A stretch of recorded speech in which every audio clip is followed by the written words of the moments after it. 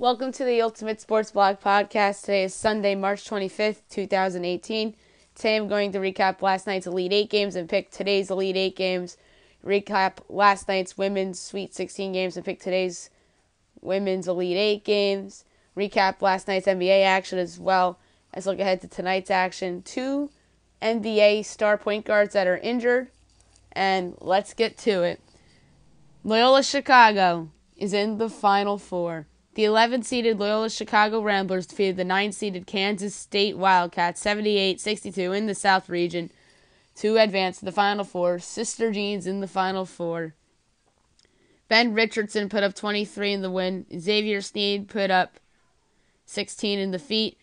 Great season for Bruce Weber's team going to the Elite Eight. I don't think anybody expected that before the season.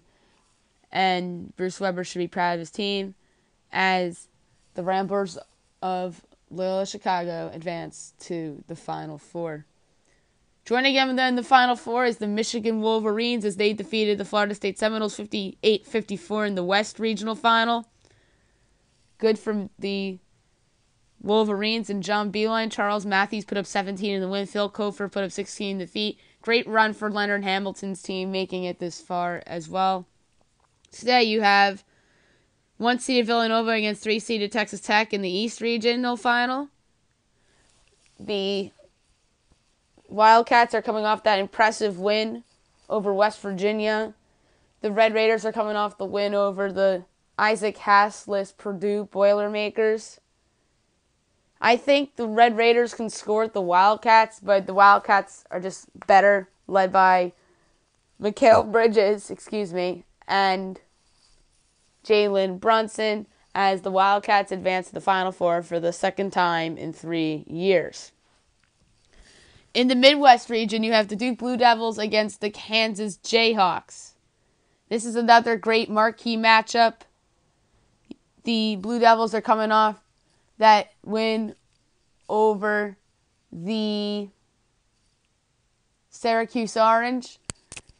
The Jayhawks are coming off that win over the Clemson Tigers. This is the regional final a lot of people wanted.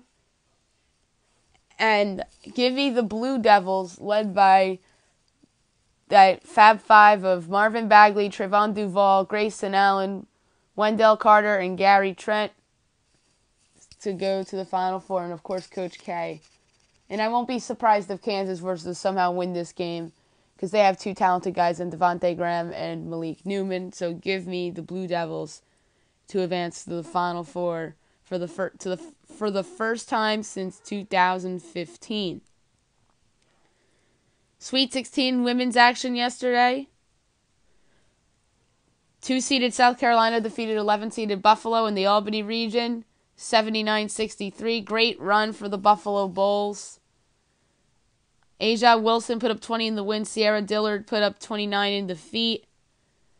1-seeded UConn defeated 5-seeded Duke 72-59 in the Albany region as the Huskies advance to yet another Elite Eight, 35-0 in the year now. Nafisa Collier put up 16 in the win. Liana Odom put up 22 in defeat as the Huskies advance to the Elite Eight and will play South Carolina. In the Spokane region, 1-seeded Notre Dame defeated 4-seeded Texas A&M 90-84. Texas A&M had the lead at halftime in this game. Enrique Ogunbowale put up 27 in the win, and Chennedy Carter put up 31 in defeat as the Irish advance to the Elite Eight. 2-seeded Oregon defeated 11-seeded Central Michigan 83-69 in the Spokane Regional.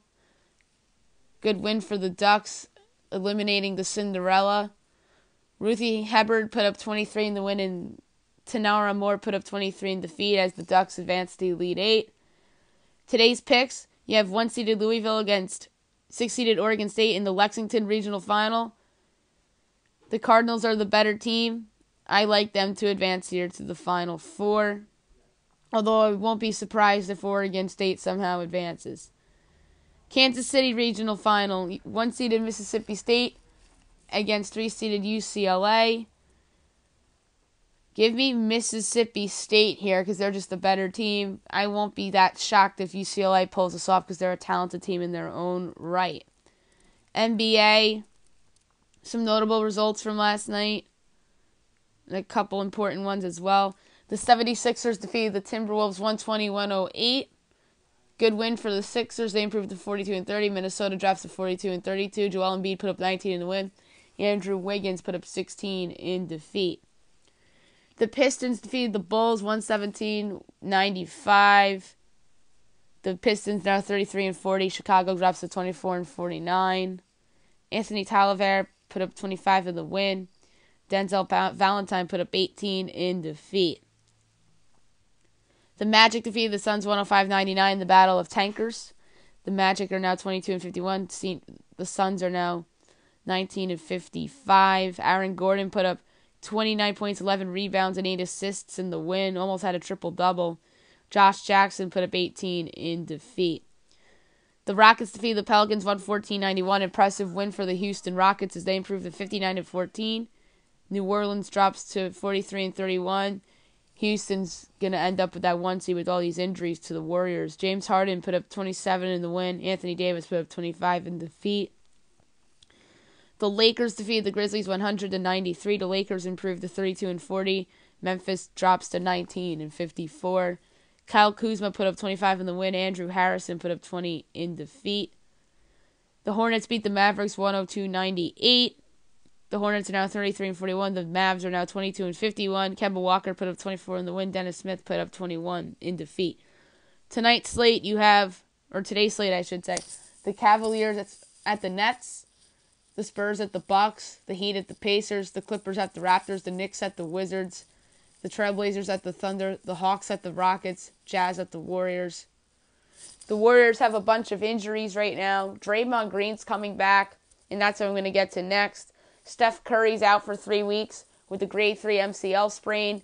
They expect him to be ready for the playoffs. Kyrie Irving's out with an injury of his own as well, and they expect him to be back for the playoffs. He's getting some, not surgery, but he's getting something done to his knee. He's going to be out for a couple of weeks as well, Kyrie Irving. I am postponing my MLB redraft from last year until tomorrow's podcast because I didn't have time to finish it. I hope you guys have a nice day, everybody.